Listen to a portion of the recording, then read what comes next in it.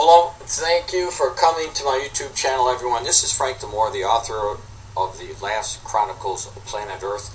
I invite you to go over to my website where you can download my book, The Last Chronicles of Planet Earth, today for free. Right now I want to cover a prophecy, or two prophecies, dealing with the same issue that is happening right now, and it's going to be leading to something even bigger.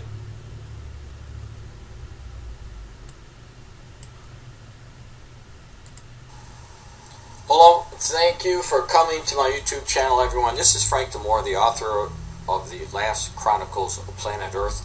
I invite you to go over to my website where you can download my book, The Last Chronicles of Planet Earth, today for free. Right now I want to cover a prophecy, or two prophecies, dealing with the same issue that is happening right now, and it's going to be leading to something even bigger that I want to show you, because we are definitely in the heart of the birth pangs, and two of these prophecies haven't been fulfilled yet, and I wanted to cover them very quickly. Alright, so the first prophecy would be the Psalm 83 prophecy. And I'm not going to spend a lot of time here. I just want to make sure that the people who are coming to my website know exactly who God said was going to attack Israel in the last days. Very, very important, because he gives us the specific names of the nations. You'll see them listed here from 1 to 10. You'll see the tents of Edom. Now, I'm going to just move over to the right-hand side, because these are the modern-day names of these Old Testament peoples. All right, so you're going to have the Jordanians, you're going to have Saudi Arabia, the Egyptians, the Lebanese, you're going to have the Egyptians who are in the Sinai. Obviously, Philistina is today's Hamas in the Gaza with the PLO, Hezbollah, and they're in southern Lebanese, or this Lebanon, and then Iraq and Syria. Alright, so those are the players who are going to be involved in the Psalm 83 war against Israel. Now, as soon as that war is over, and the next war is going to take place, that would be the Ezekiel chapter 38 and 39, the description of that war there, and you'll see all of those nations listed. And I want to concentrate on Iran, because Iran is a major player today. You're going to see it in the news. And everything that just about that we're watching now has to do with something pertaining to prophecy, or leading to the fulfillment of the prophecies that haven't been fulfilled yet. Now, also Isaiah. Isaiah talks about Damascus. This hasn't been fully completed yet.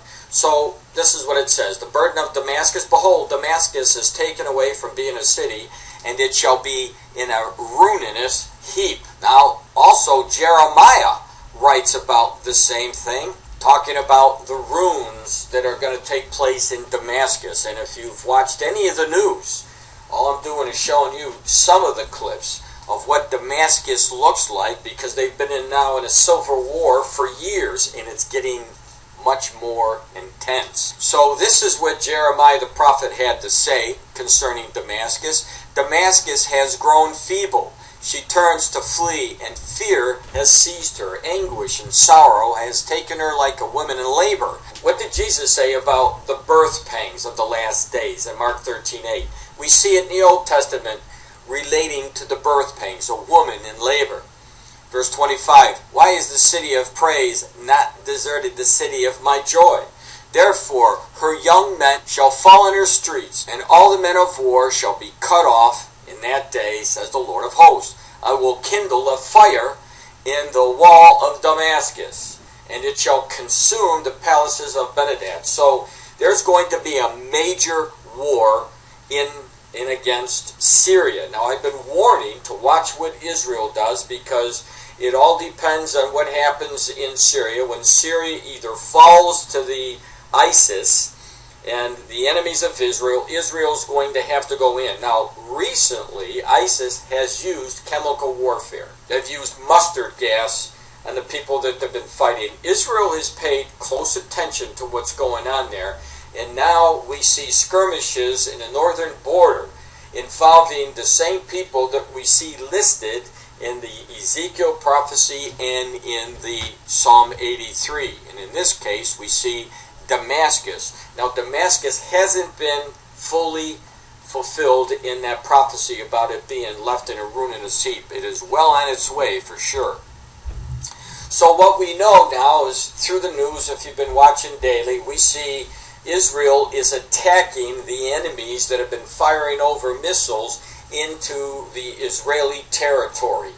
This is what I keep saying are the footsteps leading to the first war, the Psalm 83 war. So let's look at the news for today, and again, I'll connect the dots. Before we get there, let it be known, the United States has supported Israel for years until President Barack Hussein Obama came along, and now we're at the worst relationship this country has ever seen with God's people, the nation of Israel, the chosen people to demonstrate and to sanctify the Lord God's name through the actions that He allows to take place in Israel, so He can show, when I mean He, I mean the Lord will show that He's had His hands over all of the events to fulfill prophecy. Now in yesterday's news, the Times of Israel, you saw the headline, the Islamic Jihad shot rockets at Israel's north on Iran's behalf, IDF says. And of course the IDF is Israeli Defense Force. Now if you've been coming to my website, you know that I've been warning the rocket fire is going to continue, and it is continuing.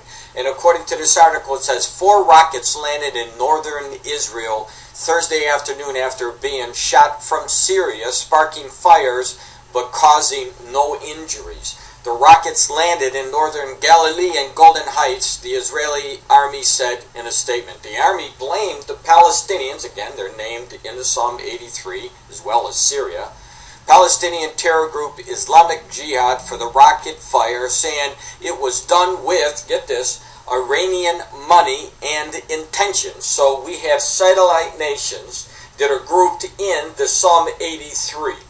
And they're supported by Iran, who's involved in the next war against Israel in the Ezekiel chapter 38-39 war. We consider Syria to be responsible for the fire, and it will also suffer the results, the army said in a statement slightly after 8 p.m. The statement was followed by reports of Israeli shelling in Syria, according to Israel's army radio. So it's not bad enough that Syria is in a civil war amongst itself and is fighting against ISIS. Now you got Israel combining and hitting Syria as well. So it is a mess. And it is coming that Syria is going to be an all-out war with Israel, a conflict that will eventually put her in full ruins and nobody's going to be there anymore. Now the good news source from the Decca file, which came out today, August the 21st, talked about the 4 rockets fired on Galilee came from a new Iranian terror front on the Golan. I'm going to play a video for you. Israel's top government and military went on a high level of preparedness Tuesday, August 18th, in expectation of the first terrorist attack to be orchestrated by Iran from Syrian or Lebanese borders. That is what brought Prime Minister Benjamin Netanyahu, Defense Minister Moshe Ya'alon, and Chief of Staff Lieutenant General Gadi Eisenkot on a tour of inspection to the Golan and Northern Command headquarters. Netanyahu said that Israel is ready for any scenario and would harm anyone trying to harm us. Decca file's military sources report that these events were sparked by the knowledge reaching Israeli intelligence that Iranian Al-Quds and Hezbollah officers were building a new terrorist network for mounting large-scale terrorist attacks on Israel from the Syrian border opposite the Golan. The impact set off brush fires but caused no casualties. A red alert has sent most people running to shelters. Now I'm going to stop it right there, and I want you to take a look. You see that fence there? Well, that fence separates Israel from its enemies. And it runs about 320 miles long, and it's about 20-25 feet high. And according to what we know in the prophecy, when the Ezekiel war takes place, there is not going to be any walls, bars, or gates. So the only way that this wall that you see here can come down is if Israel feels safe. And the only way that that's going to happen if she gets rid of her enemies who are trying to kill her. And those enemies are listed in Psalm 83. 2 of them were mentioned in this report, the Lebanese and the Iranians. right? Now, the other one is Syria, because Syria and the Lebanese are in the Psalm, Iran is in the Ezekiel war, but it's all leading, as I said before, it's all leading to the two prophecies being fulfilled. Now, the Jerusalem Post on the 21st gave us the story. The IDF, Islamic Jihadists, responsible for rocket attack, killed in a second airstrike in Syria. It says this is the second airstrike launched by Israel in response to rockets launched by the Islamic Jihadists from the Syrian Golan Heights on Thursday. And for those of you who are continually keeping on the watch, you know that Prime Minister Benjamin Netanyahu is the type of person that is not just going to sit by and not take action against those that are trying to harm the Israeli soldiers. This is not a person that is like Barack Obama, who does nothing, for example, to stop the nuclear weapons or the workings to get their hands on the nuclear weapons. And I'm talking about the Iranian deal that just came out that Barack Obama signed with Israel's enemy. So you hit Israel once, Israel comes back, they retaliate, they hit you twice. Israel said it killed at least 5 Palestinian militants, and of course the Palestinians are in the Gaza Strip, mentioned in the Psalm 83 war, in an airstrike on the Syrian Golan Heights on Friday after cross-border rocket fire from Syria prompted the heaviest Israeli bombardment since the start of Syria's 4-year civil war. Now, we're going in, I don't know how many times I have to say this, to more intense birth pains. Now, here's another article that came out, and I did mention Barack Obama in relation to the partnership we once had that was strong with Israel. Take a look at this. This is Israel talking to the United States. Israel to West. Your partner, Iran, attacked us. Your response. Official foreign minister letter ordered by PM, which would be the Prime Minister, they're talking about Benjamin Netanyahu, says Iran ordered 4 rockets at Israel, clearly showing her post-deal intentions. The post-deal he's talking about is the deal Barack Obama made with Iran. By direct order of the Prime Minister, Benjamin Netanyahu, Israel's foreign minister has dispatched an official letter to protest to the Western countries that signed the nuclear agreement with Iran regarding the Iran-ordered attack on Israel on Thursday. Now, even while this group was coming together for an Iranian deal with the United States, the group was saying during that talk that they were going to go after Israel. But yet, Barack Obama kept up his intentions to allow that happen by giving them the deal. It says 4 rockets were fired from Syrian Thursday evening, hitting areas in the northern Galilee and the Golan Heights. Fortunately, no one was hurt, but this was a discriminate terrorist attack planned in advance with no prior Israeli provocation, the letter stated. Israel informed the Western powers that it has reliable information that this attack was carried out by Palestinian Islamic Jihad ordered directly by the Iranian terrorist Saeed Sabi of the Iranian Revolutionary Guards. The letter further states this is further clear indication of Iran's increasingly involvement in attacks against Israel, particularly against the regional targets in general. The ink on the nuclear agreement has not yet dried, and this act shows clearly how Iran plans to act the moment after the international sanctions are removed. Now, looking at the current events, looking at the attacks, looking at who ordered these attacks against Iran, looking at the amount of times the supreme leader from Iran has said they're going to wipe the nation out of Israel, and when you see what the Lord wrote to us about Iran